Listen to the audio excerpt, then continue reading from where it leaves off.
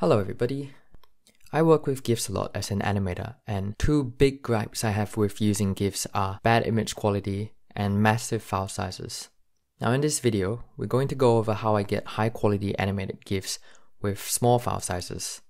And I'm not going to tell you to scale down your image. Before going through my workflow, take a look at the basic elements that make up a GIF. An animated GIF is a single file that stores multiple images or frames of animation. Knowing this, it's pretty obvious why animated GIFs are so much larger than other image formats that only need to store a single image. And we can also start to get an idea of how we're going to reduce the file size by reducing the number of images stored in the GIF. You may be wondering how we're going to do that without affecting the timing or quality of the animation, and that's where control data comes in. Each frame or image stored in a GIF is paired with a set of control data, and this control data allows each frame to be given a time delay. So let's see that in action with this GIF, which is currently 22.8 megabytes. I'm going to open the GIF in Photoshop, going to File, Open, and selecting the GIF. And the first thing we're going to do is open the frame animation timeline via Window, Timeline. You can't see it now because it's a bit small, so I'll make it bigger. Going to Panel Options, selecting this big frame. And now you can see that beneath each frame there's a number showing the time delay for each frame. It has a frame rate of 25 frames per second, which means that by default, each frame's control data is telling it to hold for 0.04 seconds. I'm clicking through the animation, and you can see that there are quite a lot of duplicate frames. So a lot of frames that, like this one's the same. All of these are the same actually. Starting from here, frame 9, all the way to frame 32. It's the exact same thing, exact same image. So that's 23 copies of the same image being stored in the GIF, and I'm gonna get rid of all of them except one, leaving frame 9. And I'll quickly pull out my calculator to figure out how long we should hold it for. So that was 0.04 times 23 frames. So it should be holding for 0.92 seconds. And I'll change that right here underneath, going to Other, and you can type that in 0.90. You can type anything in. I'm putting 0.92 because that was how long the frames lasted combined. This one image now with its control data is doing the same thing as those 23 images we had before. I'm gonna do this on a bit of a smaller scale with these other frames as well, which are mainly on 2s and 3s. I might speed this up so you don't have to watch me do all of it.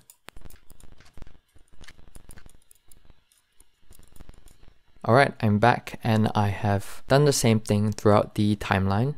So now we've got the exact same animation as the initial GIF, but made up of only 9 frames instead of 30 or 40 plus frames before. Now that we've reduced the number of frames, it's time to talk about export settings. So under File, Export, I'll select Save for Web. And we'll just use one of the default GIF presets as a starting point. It doesn't really matter which one because I'm going to explain each setting independently. So you can see down here in the bottom left corner of the preview area, the file size is shown. And as we dive deeper into these settings, remember that our goal is not just the smallest possible file size, but also to retain the highest image quality. The first option that Photoshop gives us is the color reduction algorithm, which generates the colors in this color table. So I'll go over just the 4 main ones: perceptual, selective, adaptive, and restrictive.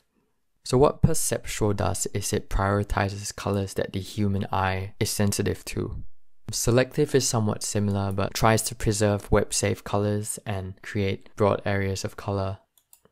Adaptive leans towards the dominant colors in the image. So on an image like this, with lots of brown and red, it will result in a color table that has more browns and reds.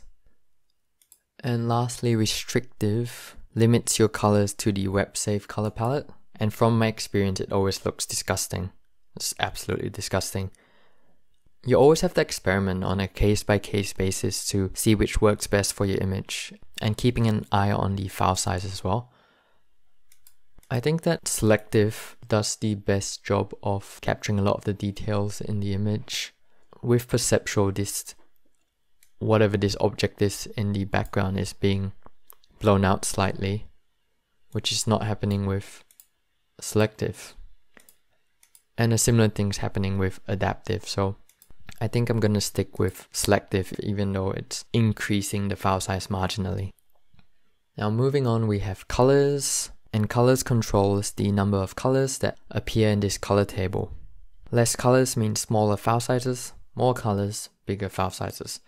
Now we can generally get away with less colors for animated content, and I found that 64 colors is the sweet spot for most things, but in this case we're losing a lot of the detail and skin tone at 64. So I'll go with 128 colors to retain as much quality as I possibly can.